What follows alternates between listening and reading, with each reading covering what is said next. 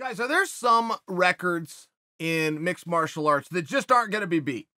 Now, only time is going to tell the answer to that question, but there's some that we would predict. And I don't mean silly ones like he was the first. Okay, great. You can never be the first again. Royce Gracie, by example.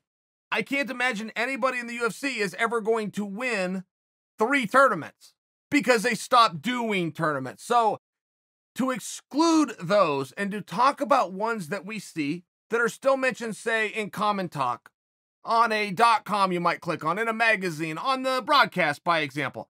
There are 3 that I would be very surprised if I am ever around to see beaten. First off is most wins. Now, most wins is currently held by Cowboy Cerrone. That's 23 fights. So you got to understand, an athlete gets offered 3 fights a year.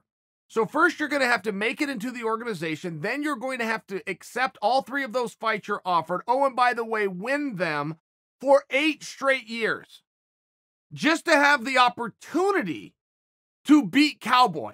Just to have that opportunity. Now, Jim Miller is only 1 or 2 fights behind him. Jim Miller is still an active fighter. So can Jim Miller even tie him when you know that Cowboy is still active? I mean, if they just keep plugging away, Cowboy stays ahead. You take Jim Miller out, it's going to take somebody 8 years winning every single thing that's ever offered to them just to get a tie. Fastest knockout, currently held by the BMF champion. That's another tough one. I mean, just think about that's 5 seconds. Could you get across the cage and get to a target in 5 seconds, let alone knock him out? And don't forget, knockout time means you got to him, you landed the shot, he went down, the referee took notice of what happened, takes a beat for the referee to step in, wave it off, and the timekeeper to stop the clock. All of that has to happen in 5 seconds. And ultimately, turnaround time, which right now goes to Khabib 2.0. Turnaround time of 10 days. I mean, are we going to see anything like that? I'm all for it. I only have one resentment to this entire sport. I love the sport. I hated that we only got to fight 3 times a year. I hated that. I wanted to go every single weekend. Couldn't figure out why they wouldn't let us fight more often. Well, he got to basically do that. 10 days apart. Now they're going to bring him in less than a month, of which we've already knocked down 5 of those days. Within 25 days, he'll be in there.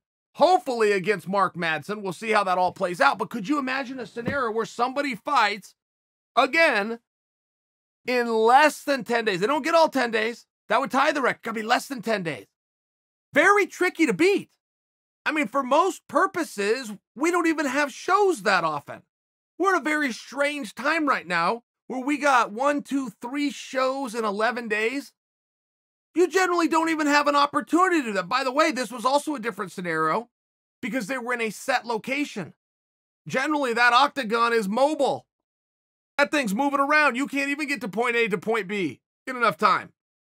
So there's a lot of things that factored into this, which is why I'm also going to suggest for you, I don't know that I'll be around to see anyone win more fights than Donald Cerrone, have a faster knockout than George Masvidal, or get as quick of a turnaround time as Khabib 2.0.